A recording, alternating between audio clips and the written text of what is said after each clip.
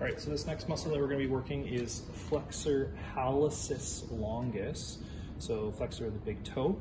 So the individual is going to try to curl their big toe at both the IP and the metatarsal phalangeal joint. Then they're also going to be doing some plantar flexion and a little bit of inversion.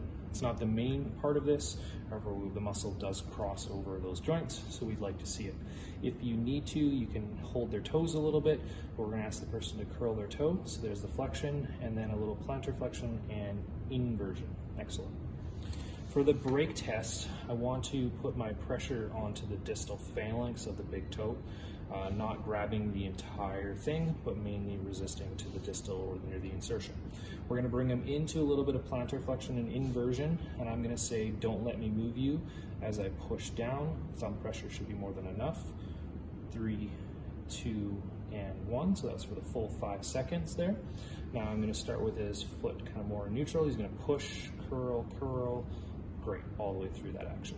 Now, our muscle starting in the leg and it inserts into the foot. So I'm going to start by extending the toe. So extension of the IP, the metatarsal phalangeal joint. I'm then going to start to dorsiflex him and a little bit of eversion as the final length position for Flexor Hallucis Longus.